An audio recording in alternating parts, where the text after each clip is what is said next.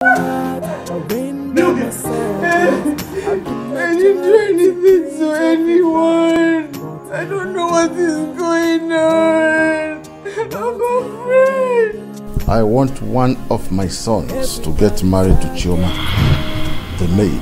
How can father come up with such senseless idea? How can he force that local village maid on me, mom? So because of that, you want me to stoop so low for a commoner, a common palace maid? Listen, I don't care who she is, I don't care what happens, I'm not doing it. Choma, or whatever her name is, can go to the hell and burn.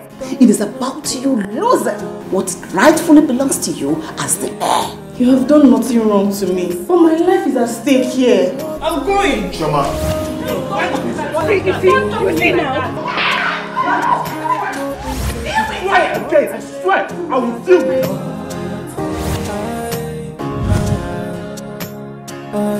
I've warned you several times to let her be.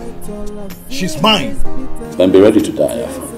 Because not in this lifetime will I allow you to take Choma. This war has started. I have a deadly gift for her. And that war you shall get ready to die. What should you do? Are you mad? Do you want to spoil this for me?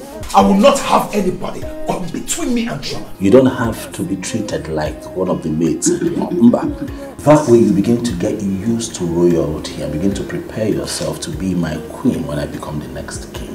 I've been having sleepless nights because of this girl. You want another man to take her away from me under my nose. Mom, it's not going to happen.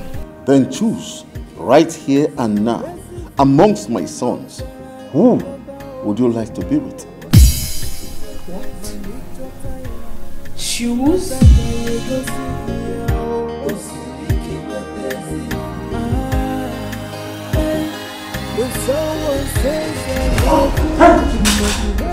She has a bad kidney. She requires a kidney transplant urgently. I'm the heir to the throne, Father. By tradition, I am the next king of this kingdom, Father. Hey, if you do this, Father, I would leave this kingdom never to return. Father, if you do this, I am going to rid myself of every royalty in me.